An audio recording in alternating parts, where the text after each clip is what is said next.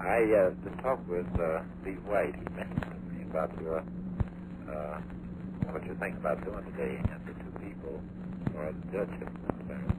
Yeah. And I think this is excellent. I think both of them are good men. I want to do it if your people want me to do it. I don't want to do it just because they serve them up and got no one else, because I've got 40 men that would like to have a judge. But if these are the best ones in the community, and we can give them some recognition, and our people will understand it, and you all can do something about letting them know that I'm not a hater and a bigot. You know that, but a lot of them don't. They keep saying I have all this trouble in the Negro community, and I've never heard a Negro say that.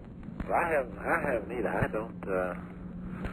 I've got a new secretary here. Do you know this little Whittington girl? I heard about that. That's well, she's in my office, and she's my personal secretary, and I took her to church with me yesterday in Stonewall, Texas, and she stayed in my home down there for 2 weeks, and the most competent person in the world. But we're just doing fine. I've got to get 2 good civil rights commissioners. I want to appoint these judges, but I keep reading in the columnists where they don't quote you, and they don't quote Roy Wilkins, and they don't quote Farmer, and they don't quote Martin Luther King, and they don't quote Phil Randolph, because every damn one of them knows that I'm stronger for them than anybody around this place, and have been all these years.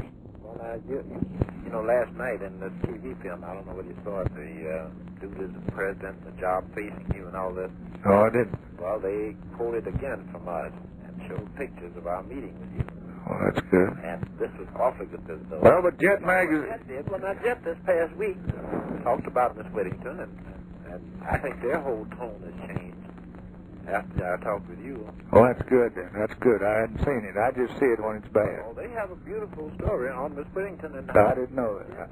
I didn't know that. Now, but you see, some of these people, they figure their role, just like they were with JFK, they figure their role is to stick pins in. But I wouldn't get too concerned about this. Well, I do want to get concerned, because I want them to know that I'm their friend.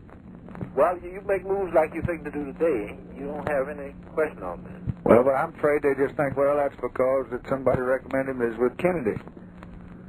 No, this won't happen. All right, now, if you want it, it'll be done. I want it. Now, the president wanted it, and he would have done it. And I feel like I've got an obligation to it, but I don't want to do it unless the whole Negro community knows that I'm doing it and the Democrats have done it, and with this damn Jet and the rest of them quit cutting us up saying we hate the niggers. Yeah, well, no, you won't have that to worry about. This is what we want. All right, it'll be done.